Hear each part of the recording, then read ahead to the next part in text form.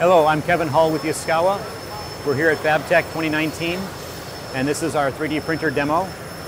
This year we're exhibiting our Compass software, which is a very highly customizable G-code application that OEMs can configure to provide a very highly customized solution for their end users. We're looking at Yaskawa Compass auto screen right now as we're running a part.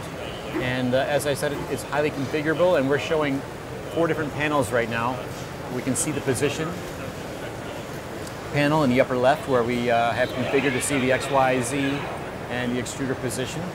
We can look at the machine or the work coordinates or the distance to go in any one move. Just above that, we're looking at the feed rate override panel where we can change the speed on the fly. Over at the upper right, we can see the G-code file of the part that we're printing scrolling past.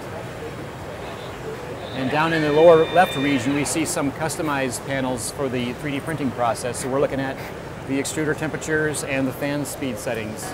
As an OEM, you can customize Compass by going into the customization mode. Let's take a look at how we can customize the Compass layout. And right now we are in customized mode. We can customize the zones. We can select how many zones we want on the screen. Right now we're looking at 6 zones. We could reduce that to 2. Within each of those zones, we can select what widget or plugin we'd like to see in that region. So let's pick an analog control button.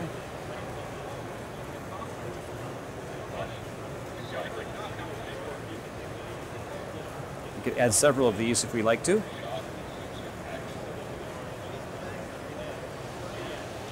So we could fill the entire zone with those type of controls, and then we can furthermore go into the panel configuration itself and further configure the attributes of that panel that are selectable.